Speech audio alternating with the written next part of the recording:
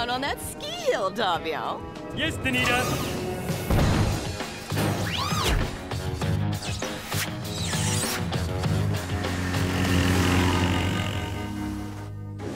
It's about time they showed up.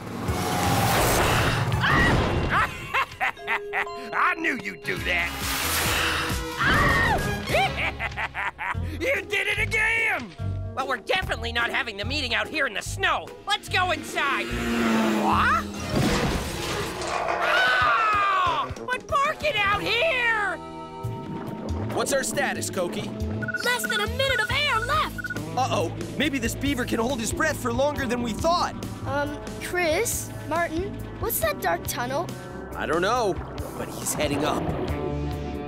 Prepare to surface.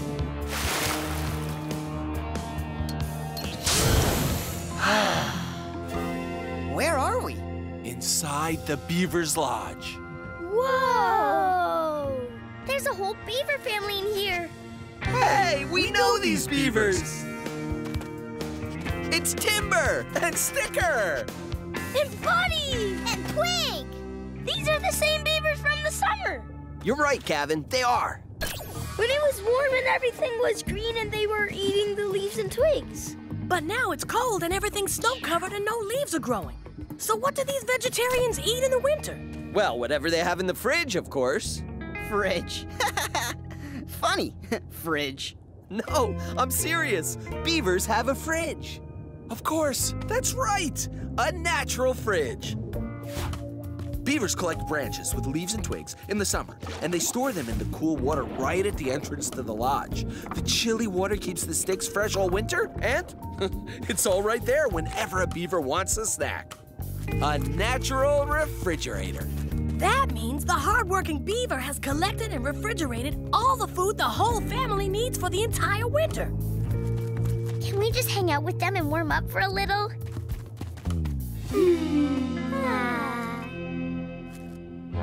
This year, once and for all, we've got to find a way to get rid of the wild rats. Aren't they called wild Kratts?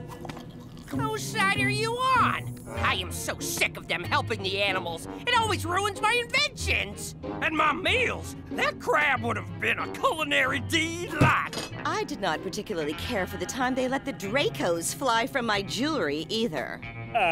Don't those lizards glide, not fly?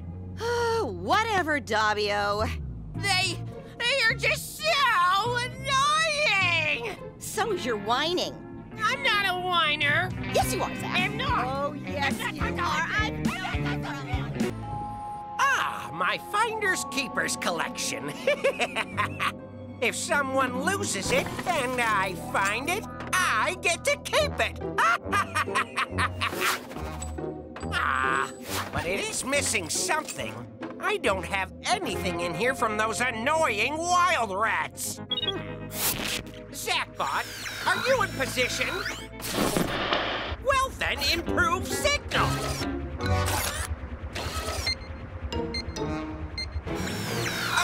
There! Now, what are those wild rats up to? Are we almost there, Jimmy? I'm going as fast as I can. The Arctic is pretty far away, you know. It's as far north as it gets. Like the North Pole. Oh, I know, but I gotta find my creature souvenir collection right away. Did he say creature souvenir collection? It's all of my creature treasures. Creature treasures? Oh, boo-hoo! Who cares? They remind me of our adventures. Blah. They're things of natural beauty. Blah. And sometimes, they help give us creature powers in a pinch. Blah, blah. Give you creature powers? Well, then I can't let you have it. You and your creature powers keep messing up all my plans. Anything that makes it harder for them to use those annoying suits is well worth it to me. I'll find their lame creature souvenir collection before they do. Besides, it'll make a perfect addition of my Finders Keepers collection. Jackbots, get my warmest jacket. We're going to the Arctic.